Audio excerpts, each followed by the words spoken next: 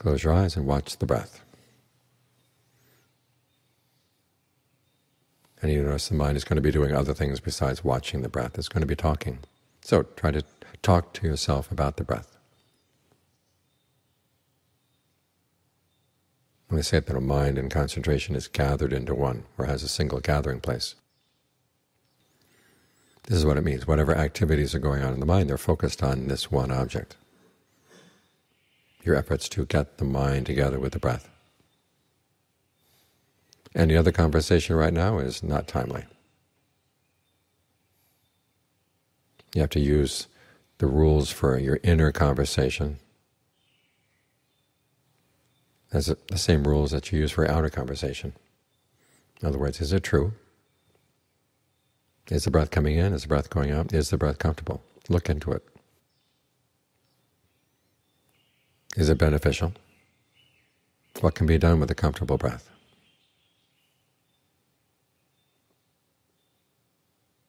Once the mind is settled with a comfortable breath, how do you maintain it? This is all beneficial. And is it timely? In other words, is it related to what you're trying to do right now?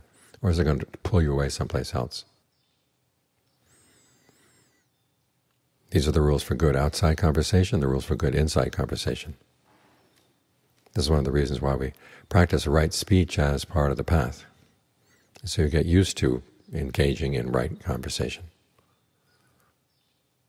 So when the time comes to stop talking with other people and you turn into talking to yourself,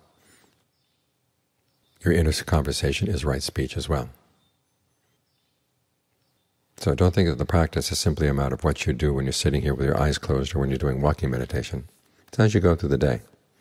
The things you talk about, the things you think about, they're all part of the practice. You always try to keep these three rules in mind. The Buddha was once asked, would he ever say anything that was displeasing to people? It was a trick question. The person asking it would say, if the Buddha said yes, he would say things that are displeasing. Then they would say, what's the difference between you and ordinary people? If the Buddha said he wouldn't say things that were displeasing, he was on record for having said some things that Devadatta didn't like. So they thought they could catch the Buddha. But the Buddha said, well, that's not the kind of question that deserves a categorical answer. It deserves an analytical answer. When speech becomes an issue, the question is it true? If it's not true, don't even say it. Even when you're saying things you know that are not going to deceive other people, you're simply exaggerating things for the sake of a joke. Still, it cheapens your speech.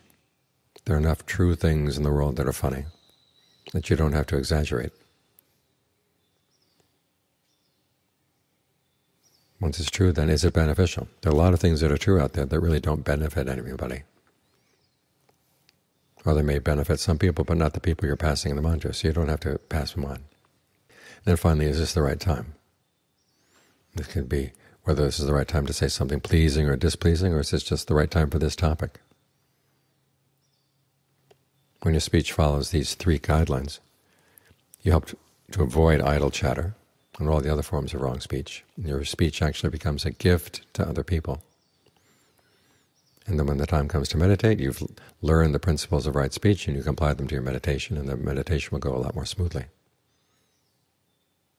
So think of inner speech and outer speech as being connected. Inner practice and outer practice are being connected. That way both areas of your life will develop.